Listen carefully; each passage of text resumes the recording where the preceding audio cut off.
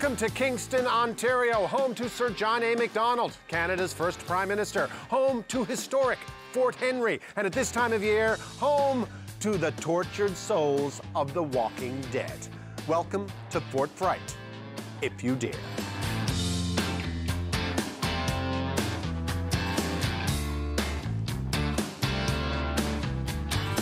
And this is Greg Guthrow, and he's in charge of Fort Fright. Hello, Greg, how are you? I'm doing very well. Thank you for having me, sir. Okay, Fort Fright. One of Canada's largest haunted attractions. Yes. You come to Fort Henry, and we take all the historical stuff out. Yeah. And it's full of spooky stuff now. Yes, because this is a World Heritage Site, correct? You are correct. But for 3 weeks of the year, all bets are off. You are spreading fear.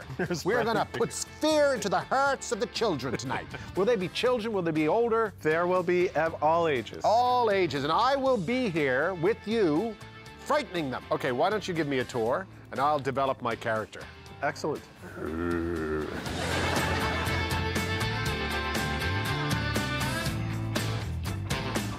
I can't believe that you're going to have over 1,000 people tonight. It's a hit. I mean, people love it. All right. Now we're approaching the entrance. Oh, this looks familiar. That's what CBC Sports looked like after Rogers got hockey. Say you're a person, stand there. Can I go, welcome to, Yes, you can. Yes, you can.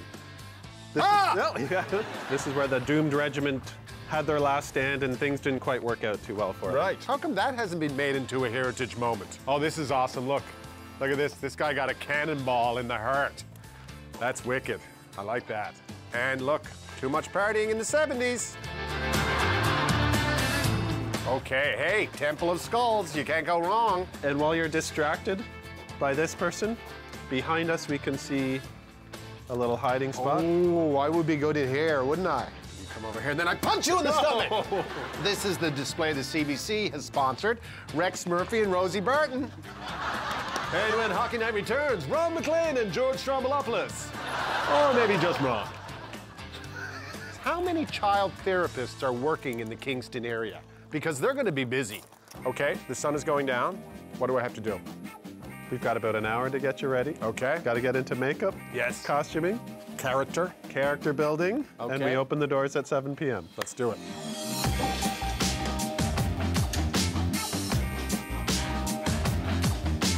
This is Hannah. Look, Hannah. Ah! This is my makeup artist. Hi, Hannah. Hello. Nice to see you. Now, when I'm in the studio doing the show at the desk, Yes. I put the makeup on a little heavier than this. Now, I'm guessing you're one of the scare actors. That I am. Now, how long have you been doing this? I've been doing this for 4.5 years. Is it fun? It's an absolute hoot. And this is a professional gig for you as an actor. That it is. So you're a working actor. I do my best. There are so few in this country. And how many actors are working here? We have approximately 65. That's amazing. That's more than the entire CBC. We are done. We're done. We're done. Okay, I haven't looked in the mirror. Let's hope I'm pretty. I'm pretty. Thank you so much. You're welcome. That's scary. You think that's scary, kids? Look at this. This is a camcorder. Long before the iPhone, this is what your parents used. But this is special because this is infrared. You're gonna love this.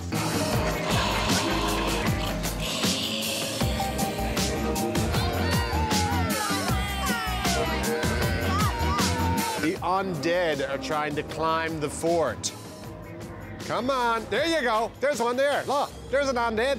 There's undead deer, look. This is one of the rooms where you have mannequins set up and then you have a space for a person to go in there and scare the people, correct? Yes. And that's my job right now. That is your job.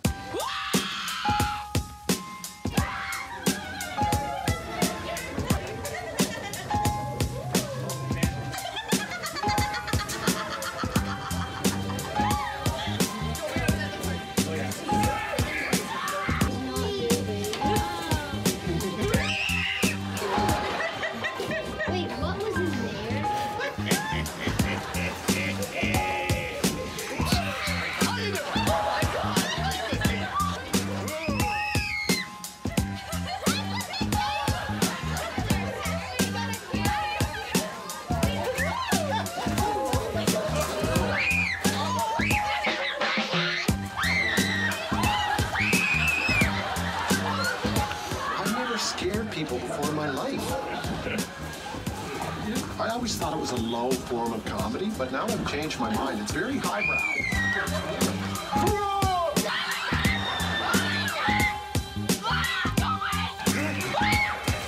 I'm gonna use the rock to scare them. Not hit them, just scare them. Just watch. I think there's...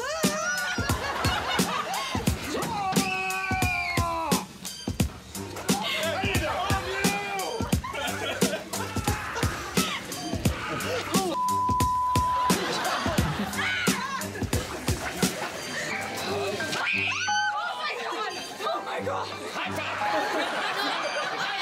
No!